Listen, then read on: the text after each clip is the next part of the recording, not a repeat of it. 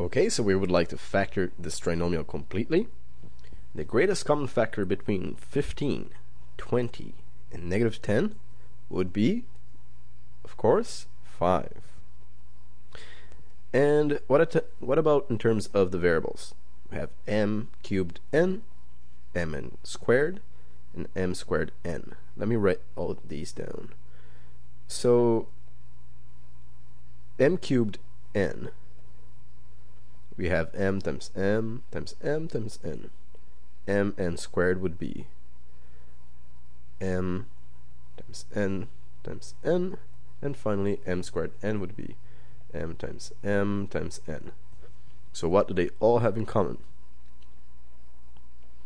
One n and one m. Therefore, we can basically factor out an m and an n. So we can open the bracket here. 15m cubed n divided by 5mn will be 3m squared.